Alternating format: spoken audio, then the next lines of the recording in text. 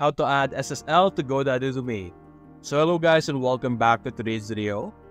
So first things first, navigate to the domain that you want to add your SSL to. In my case, we have this domain. Click on manage and you will be redirected to the page where we will be able to manage our domain. Click on products. In this page, this is where you will be able to see the SSL certificate option, which is over here as you can see.